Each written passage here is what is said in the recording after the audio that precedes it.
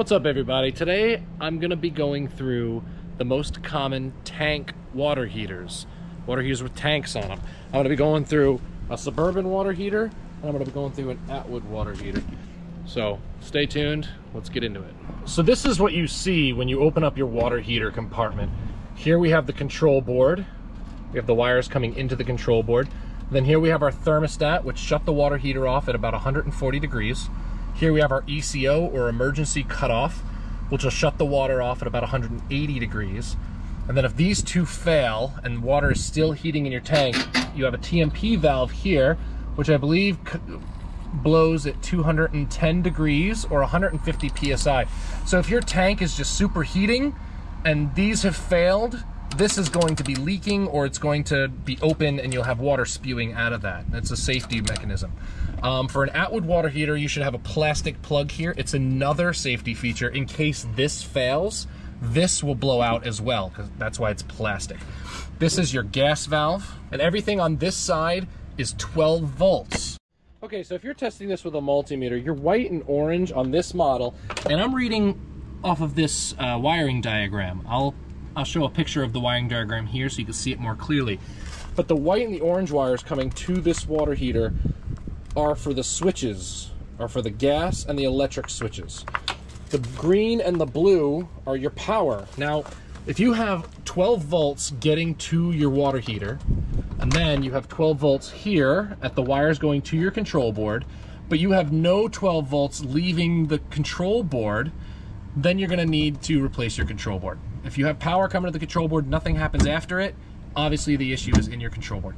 I'm gonna have a link in the description on how to use a multimeter if you need that while you're checking for 12 volts. Now, let's say your power comes into this water heater, comes into the control board, and comes down through this wire and stops here at this thermocouple. Now, this thermocouple needs continuity. How to test for continuity is in that link about your multimeter down below. So if you need to watch that and learn how to work a multimeter, go ahead and give that a watch. But your thermocouple needs to have continuity. If the beep is not existing through here, if it's doesn't have good connection, then your water heater will not work. Next, if you have power through the thermocouple to the thermostat, but not after the thermostat, then we know we need a new thermostat. So we're really following the trail of 12 volts here. So if I have power coming all the way back to this control board from my thermostat, we know that the thermostat, the control board, and the power to the water heater are all good. Now we also have this ECO here. Power is supposed to come to the ECO, and then once it is allowed to open that gas valve, power coming through the ECO to the gas valve will open, and then we'll have propane. So let's say we have good power coming all the way through our gas valve, but the propane is not, the flame is not lighting. If the gas valve is not opening, you might have some bad solenoids here, which you can replace, but the gas valve is really, what, $100, $150? I haven't looked at prices in a little while, but you might need to replace your gas valve. If you get good power to the gas valve, but you're not getting gas to the water heater, then it could be a gas valve. Now, I always check the propane to the water heater first. Just crack this open, you'll start hearing a hiss, you'll hear the hiss, or you'll smell propane, then you know the gas valve is bad because we have good propane to the gas valve, but no propane coming through it. Another thing we need to check with these water heaters is this right here. This just loosens up and then this will slide. Propane is not flammable. Propane is only flammable when it's mixed with oxygen. So what we need to do is get this set to the right place where the water heater is not roaring. We want it to be just audible so that you hear a little bit of a flame, you hear a little bit of noise, but it's not so obnoxious it's gonna disrupt your day. We just want a little bit of airflow to help that ignite. Now, the igniter you should hear going tick, tick, tick, tick, tick. If you see in here, I don't know if you could see that, it's kind of hard to see, but there's a little igniter. It needs to be about 1/8 of an inch from the other probe. So if it's ticking and you see a little electrode, little lightning bolt between the two posts, then it's trying to ignite, and that's good. Now, this control board needs to sense the flame. The way it senses flame is through that igniter. It'll read the carbon in the flame, basically giving continuity from the ground to this, and if the flame keeps going out, then there's something wrong with your control board. So we want this flame to stay on and be good for, as long as it needs to heat the water. Another big problem with these water heaters is people sometimes don't clean these out. You need to be able to get full airflow. This is the where the flame is going to be, and this is the exhaust. So we want this flame to be able to have a clean line all the way to that exhaust. So we want to make sure that these tubes are completely cleaned out. Sometimes wasps and things like to build nests in there, so we gotta really watch that. Here is the back of that Atwood water heater, or Dometic water heater. So here we have, this is where the 120 volts from your AC power will come in. Now, if you have good AC power here, and again, if you need that multimeter video, it's in the description. If you have 120 here on the ground and this hot leg, or the neutral in this hot leg, but the power stops at this relay, you have to make sure you have 12 volts on this yellow line when the water heater is trying to call for hot water. If you do not have 12 volts on this line and the water heater switch is on for the electric, then the control board is bad. Now, if you have power coming from the control board, 12 volts on this yellow line coming to this relay, but still 120 is not going from this post to this post, then your heating element isn't even getting the power, so you have a bad relay, right? So to recap, if you have no 12 volts at the yellow line, then you need to replace your control board. If you do have 12 volts at this yellow line, but no voltage, 120, going to this heating element, you need 120 on all these black wires, then you have a bad relay, which you need to replace the relay. Another test that we can do on this water heater is say we're getting perfectly good power to the heating element. We have 120 at these two posts right here in the back. On the positive and this neutral, we have 120, but still the water heater's not working. We need to check this heating element. And the way we do that is for continuity. We put our two probes on the back of this, and we need 10 ohms. We're doing a continuity test. We're looking for 10 ohms. It could be 9, it could be 12, it could be close. We just need around 10 ohms for this water heater element to be good. We have cold water in, hot water out.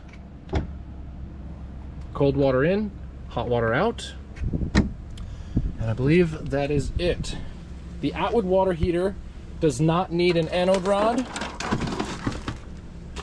before I finish up this video, I want to remind you, never put a metal valve in here. Again, it's a safety. It's supposed to have a plastic cap in here so that if this thing starts to superheat and everything's failed, that cap will explode and come out of the tank instead of the tank blowing up inside your RV and causing a huge mess. One important thing I want you to notice about both these water heaters is the Suburban has the vent on the top right, the Atwood has the vent on the top left. If you have the vent on the top right, you have a Suburban. Top left, you have an Atwood. If you have a Suburban water heater, you need to change the anode rod at least once a year, depending on how bad your water is. So that is something you need to check, your anode rod. So your Suburban water heater is pretty much the same as the Atwood, but notice there is no control board here, and your heating element is under this cover here. That cover right there has your heating element under it. You also have an on-off switch for your heating element. So it's the same series of 12 volts, only we don't see the wires coming in like we did the other water heater because it's all done behind this compartment. So here's your thermostat, again 140 degrees, that shuts your water heater off, and here's your ECO, same thing, shuts your water heater off at 180 degrees. This blows at 210 or 150 psi, and this one does not have the plastic plug. This has the anode rod, which you see the hole right there at the bottom. I don't have an anode rod in this unit. Obviously it was taken out of somebody else's RV and it's been garbage.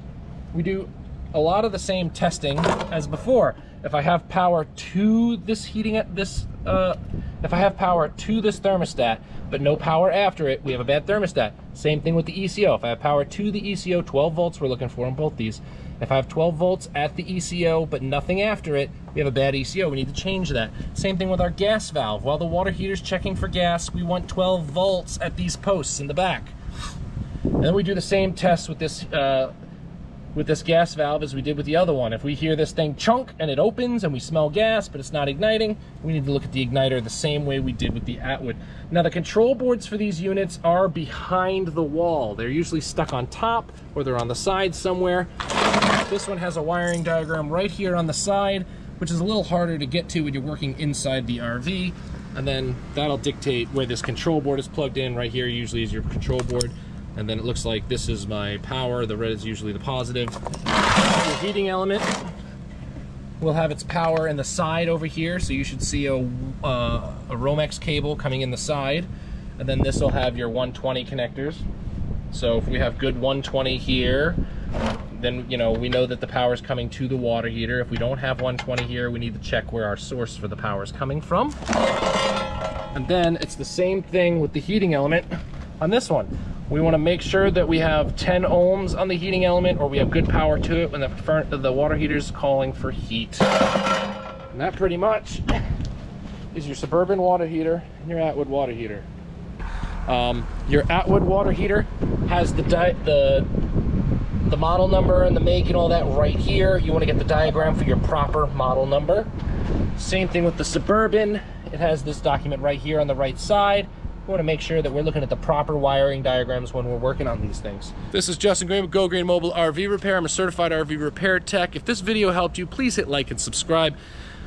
I do a lot of videos about repairs. Again, if you need help with your multimeter, the video is in the description. Thank you guys for watching.